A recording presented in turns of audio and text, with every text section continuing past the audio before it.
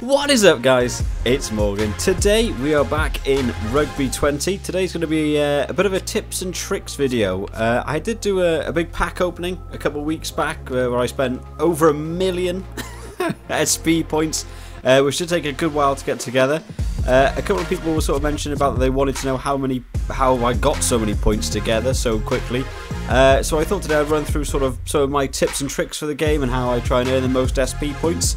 So first off, one of the big things we need is going into the collections. We are going to need a whole bunch of these epic challenges. I've only got 27,000, so we'll pick up one.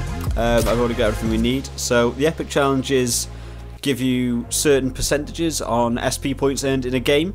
So we'll open it up, we'll see if we can get the one we're after.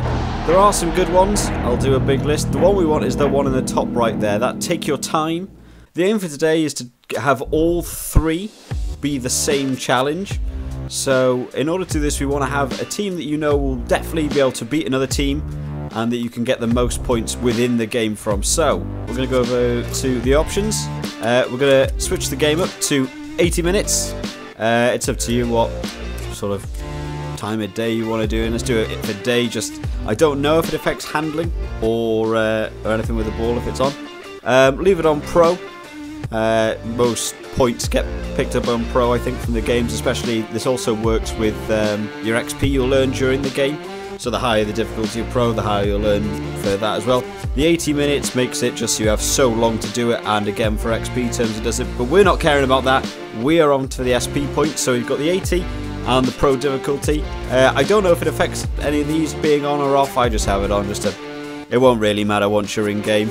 And then we'll go over the quick match.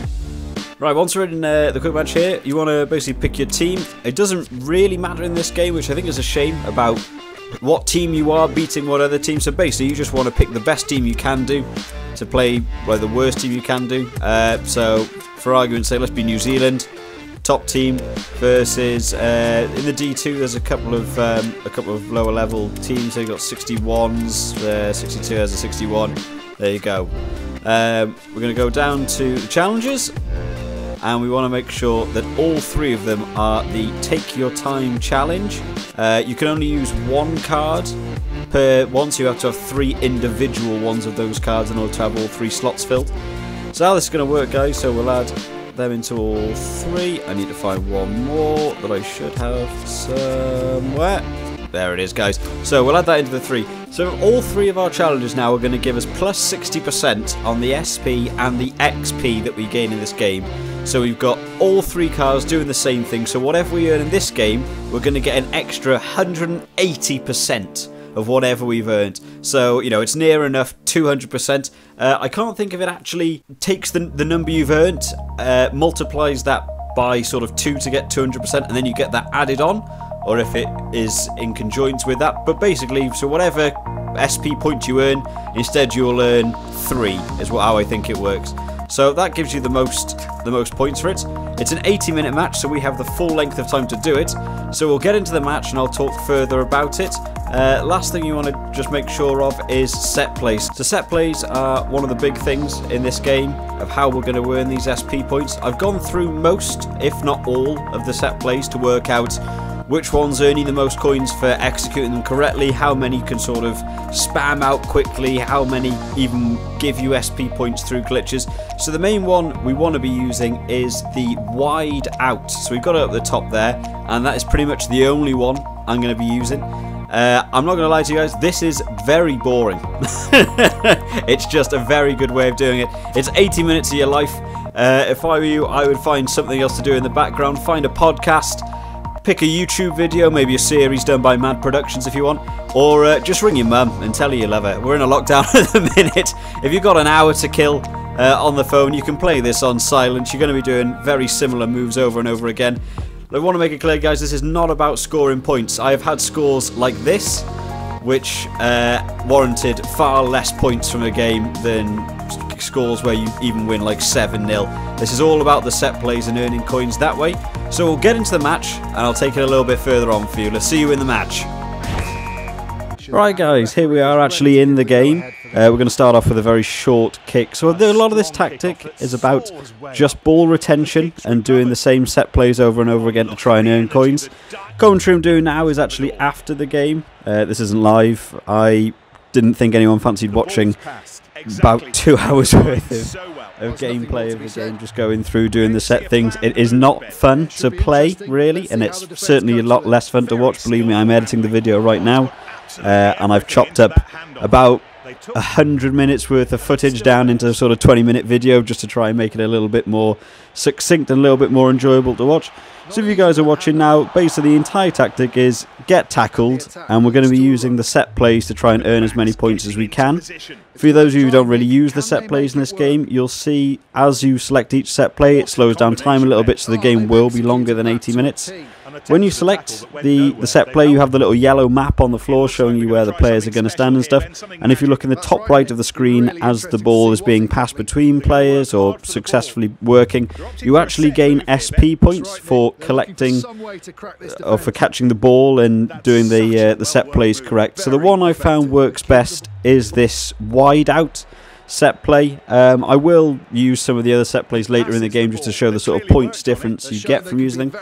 I've tested most of them. There's about 21 I think overall, and the one I found works best is definitely the wide out set play. It's the easiest one to do. It very rarely fails, and even when it does fail, sometimes we get you still get the points on occasion for them even not working, so it's quite a nice little glitch that's sort of in there. You can get some big scores. So if you're sort of watching, we're getting about 300 per correct one working. I'll cut to a couple of other ones now where you can see some of the sort of higher ranking points. So in this one here, what do we get from this one? So we set up the players in the wideout. There's 20. There was another 300. We got 140 for bashing through someone. Here's another one. We're right on our try line here. So we got 300 for selecting it this time.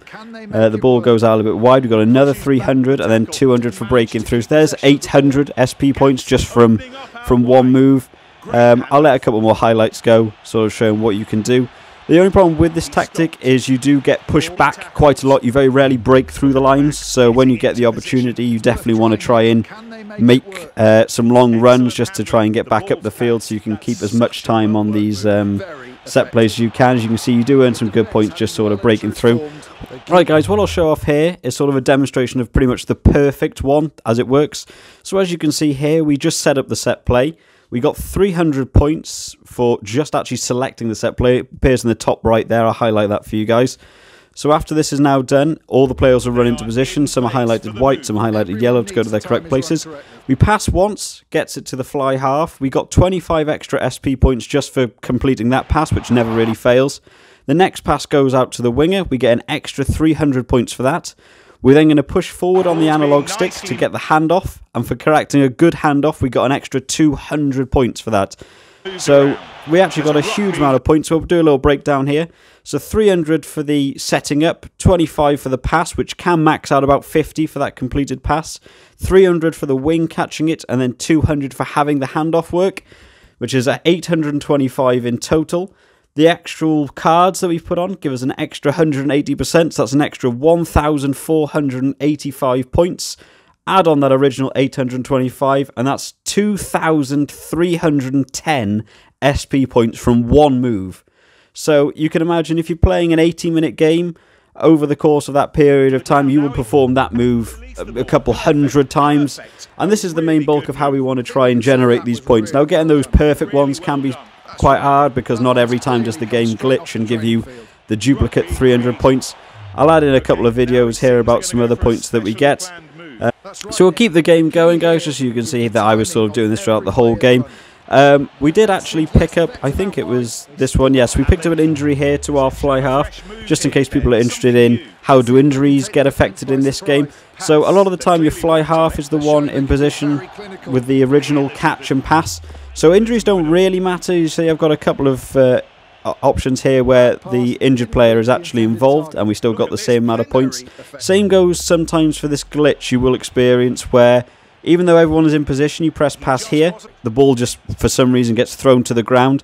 But on quite a few occasions, even when the ball doesn't get caught, we still get that 300 points, as you can see in the top right. Here again was our injured player getting that 300 points. So players being injured doesn't really matter. It still gets you the main amount of points, even though you've got injured players. So there's no need to make desperate subs. It's mainly about keeping players on the field. Again, we're now at half-time, so the good thing about this is the ball never really goes dead. So theoretically, once you're at the half-time 40-minute mark, as long as you're holding on to the ball, you can do this really for as long as you want to. I think I did about an extra 5 minutes of gameplay here after the half-time had actually arrived, so you can keep doing this for as long as you can do. The only option is if they get, an interception or they kick the ball. I think this first half actually ended here. They tackled and got a knock-on. So that was the end of the first half, but as you can see, 0-0 at the end of the first half. It's not about getting those points, it's not about getting those tries, it's all about just doing those set plays. So here we are going into half-time. So on the half-time marker, I decided just to take off the injured player just because we've got other players. You'll also see in the stamina bars on all the players, because of doing these set play moves constantly, every time you complete a set move, the stamina bar actually goes back up, so we don't really run out of stamina. Just to show you guys some more highlights of different set moves we were doing. So here's the first set move. You'll see if you're counting the points at the top right. We actually got 305 for completing that one, but there's a couple more obstacles and movements and we get tackled. This was the pod of 3 now, which is the other one that was set up, which is the easiest one to do. However, from the player catching and going to ground, we only got 100 from that one. This was the Rangi. This was the switch to 13, which it can mess up quite a lot, this one. This one's probably one of the hardest ones. It doesn't really line up very well with where the players are meant to be. We got 100 SP points for doing that, and then we got a couple more just for breaking the lines. And then finally we swap back to the wide out, which is the nice 1-2 pass, and we got 320 for that. We didn't manage to get the hand off, but we got another 70 for breaking through the lines, so it still works. A little later on in the game, we got this big dump tackle and someone got injured, or he didn't actually get an injury, but they picked up a yellow card. As you can see here in the stamina fitness of both teams, their players are dying, our players are pretty much all green. So you can make some subs if you want just to replace them. So they've had a yellow card, so helps us a little bit now with their players getting injured and having less players with breaking through the lines. So you earn the same sort of 300 for the set move being completed, but you also get a lot more just from breaking lines. The handoff is a great one, just for getting that extra bonus points as you're going to be running at them anyway. And then if you manage to break the lines, holding down the sprint button and running is definitely a way to get some good extra points in. We all know, guys, this is now in the 80th minute. We did get to 14-7 at the end of this game. I scored a couple tries just by being knocked over the try line by accident, and they actually scored a try outrageously by their player picked up a missed ball and just ran the length of the field. Nothing we could do to stop it. That's just how it went. But that was the final try, guys. So as you can see, a lot of our players are all green. It was 19-7. I can't remember if I got this kick or not. I think I got this kick at the end. As you can see, we've got all of the take your time cards were all completed, so we're going to get that full bonus for playing the full game. We thought we might as well have this conversion. You get 20 SP points for just having that completed conversion, so we might as well knock it over. There we go. It takes us through. Again, the 80th minute, you could play forever if you wanted to. I decided to sort of end it there with the courtesy of the AI knocking us over. So there we go, guys. So it's a 21-7 in the end, was the final score of the actual game. We got 221,000 SP points just from the game, which with the cards helped us get to 630,000-ish SP points. So it's a big chunk of points just from one game. It's taken about 100 minutes worth of gameplay to get us to this stage. But is it worth it or not? We'll let you guys decide. Drop in the comments if you thought this video was helpful. Definitely give the video a like if you think you'll give this one a go yourself. It is a long process, but it's certainly quite useful for rather than grinding individual games out. Make sure you subscribe to the channel, guys. It does help out the channel a lot if you're enjoying these Rugby 20 videos. I'll see you next time, guys. Bye-bye.